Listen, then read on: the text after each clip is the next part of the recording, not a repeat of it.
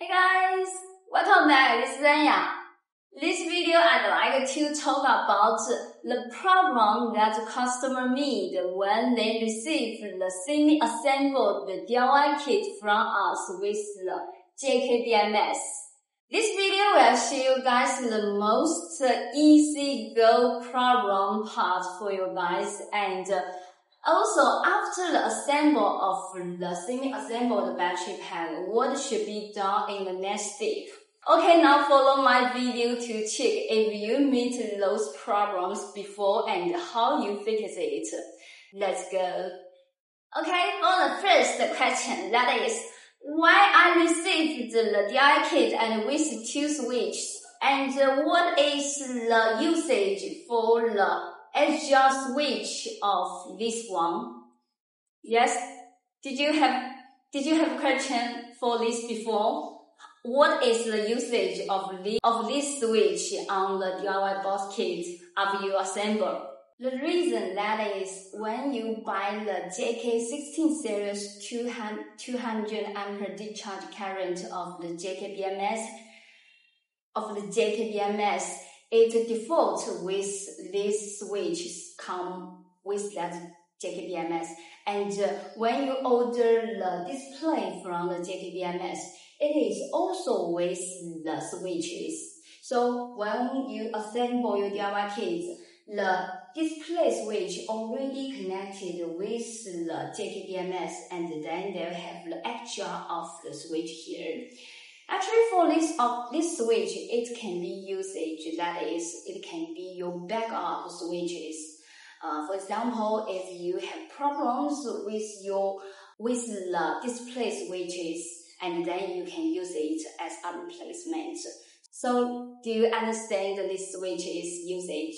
The second problem, that is, why my battery shows 1% power after I finished my assemble? The answer is, please check your JK BMS if it's set to the LiPo of the LiPo mode. Many customers didn't notice at first that the JK BMS is set to the LTO mode by default. You just needed to select the one button of the LiPo. Yes, it is very easy. My battery alarm keeps beeping. How should I do? Please calm down after the first assembly finishes. Please carefully check the alert content on your JK BMS on your app to check what the details problem it is. Generally, the alarm is the JK BMS needs you to change the password. For the JK BMS, the original password is 123456, and you need to change the password as you need. And if you meet the problem alarm like this one, cell count must equal to the setting, so it means you need to change the number of the series, because for the JK BMS, the default setting is 16 series, but for this BMS, it can support 8 series to the 16 series. Some of customers, they build the 8 series 2 parallel of battery pack. It can be also workable for 8, and they didn't change the series from the 16 series to 8 series. So you only need to change the series at your JK app. It is easy. Different alarms have the different codes. The following is for you guys to check when you have the problems. Oh no, I just forgot the password that I just changed it on the JK BMS. How should I do in the following? If you meet this problem, don't worry. Please contact to our sales about the password changes, about the password missing. We will communicate with the JK technician to offer you a temporary password. The following is, here is the details of the solutions. Please follow us.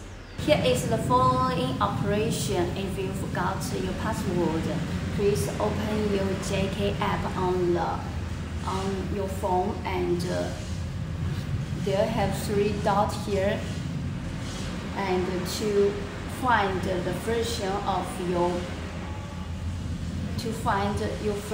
of your BMS, you need to screenshot this one and send it to our sales.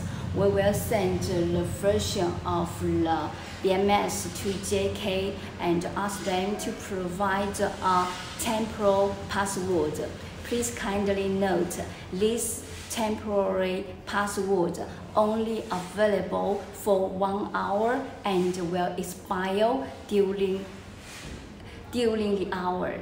Yes, please kindly note, and we can solve for you. Don't worry about it. If you want to know what your BMS done for every steps, here is the details. Please click these 3 dots and system log to see what your battery do, what your BMS do, such as the factory setting to the lift pole or the boots or others. And if you want to know more details about how they do, you can click the details logs and download and open it. Then you will see the details of your BMS do for this battery. It is very convenient and very easy for you guys to find out if you have problem with the battery. Hope this can be helpful for you guys. After complete the above operation, then we need to connect the battery to the inverter first, and to test the inverter output is okay on others. Please do not to connect the grid to inverter, because we don't know how is the inverter output. After you test the voltage output and the communication for the inverter and the battery is okay, then disconnect all the settings and to connect again for your system to connect the battery to the inverter to the grid. And if you have the solar system, then connect the solar system to the inverter. Then finish the whole system of your DIY details. Okay, hope above information can help you for you guys, and hope every project of your DIY can work well. See you in this video, and bye bye.